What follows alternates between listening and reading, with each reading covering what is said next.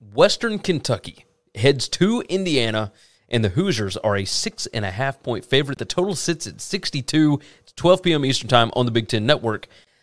This one opened Indiana at 7.5, and the line has moved towards Western Kentucky on this.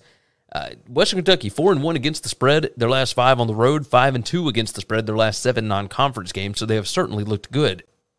Indiana 5-2 against the spread against Conference USA. They are 1-6 against the number in their last 7 at home, and they are 1-4 against the spread in their last 5 non-conference games. It appears to me that this team for Indiana is better than they were last year.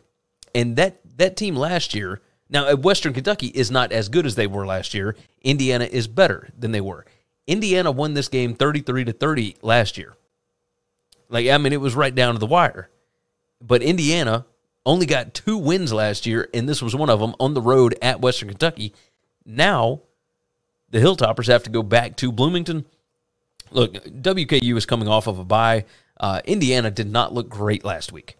They were down 10-0 at the half against Idaho, but they came out, they scored 29 points unanswered. They went touchdown. It was just surgical how they did in the second half. In the first half, it was fumbles, it was interceptions, a turnover on downs at the 2-yard line that Idaho then took 98 yards for a touchdown to make it 10-0. All these different things. Western Kentucky, the numbers show that they've been pretty good against the pass, but their strength of schedule is number 121 in the country.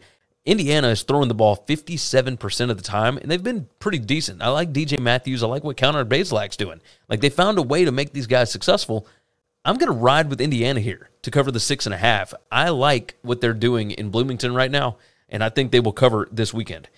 Thanks for listening to Winning Cures Everything. Make sure and subscribe on YouTube or your favorite podcast app, and make sure to leave a nice 5-star review.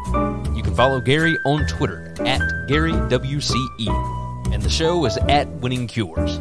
Be sure to check out the merch in our web store and share the show.